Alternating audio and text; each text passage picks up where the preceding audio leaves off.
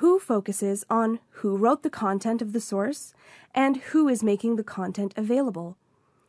In other words, we should be asking ourselves questions about the author and the publisher of the source.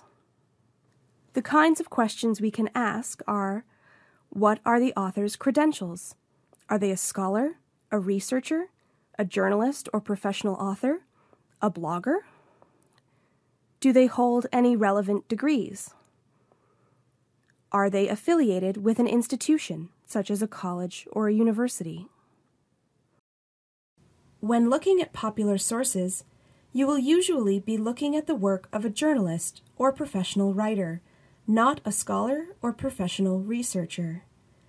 However, even if an author doesn't hold a PhD in an area, first-hand experience or extensive research can be an important form of expertise. To learn more about an author, you may need to do some more research. Some websites will link the author's name to a biographical note, while others will include a contributors or about page detailing their author's qualifications. Print books may also include biographical information about the author. If you can't find any of these, try to search the web to learn more about the author. Let's start our research by doing a Google search to see if we can find any reliable sources on the web. Here's a page that we found through a Google search.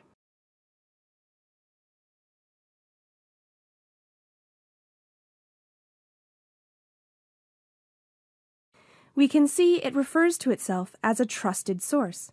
Let's see if this is true. Think back to the questions we will ask ourselves about the author of this web page. Who is the author of this article?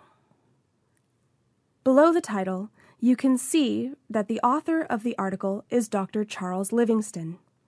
Let's see if we can find out more about him from this website.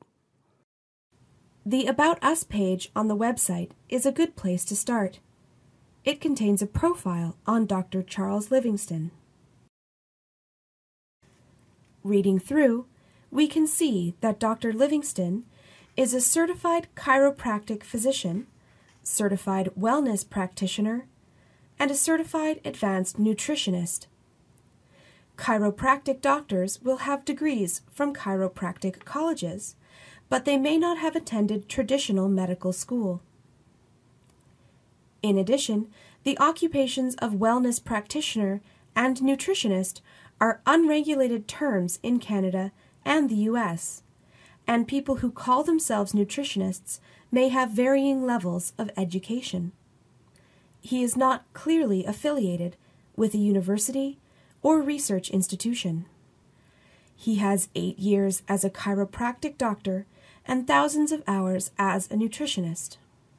This doctor's qualifications do not seem to grant him expertise on the topic of air pollution and how it seriously damages human health.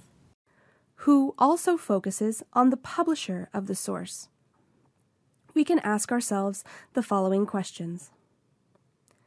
Who is making this information available? Who is in control of updating, changing, or removing information? Who is taking collective responsibility for this information?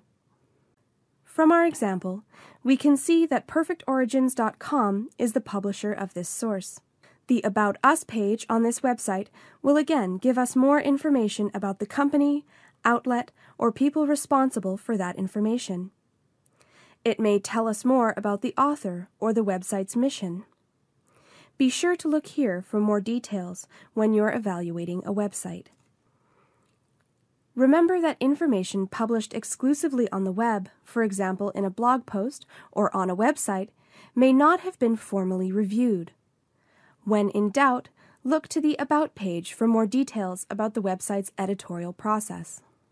Similar to the author's credentials, let us ask ourselves whether the publisher is reputable. As far as we can tell, the publisher is not associated with an educational institution or research organization. We can see Perfect Origins has a scientific advisory board made up of medical professionals.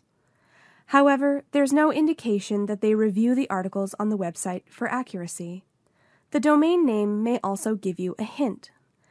.com stands for commercial and is often associated with businesses. If we read closer, we can see this website is trying to sell nutritional supplements. Its primary purpose is not to share high-quality health information.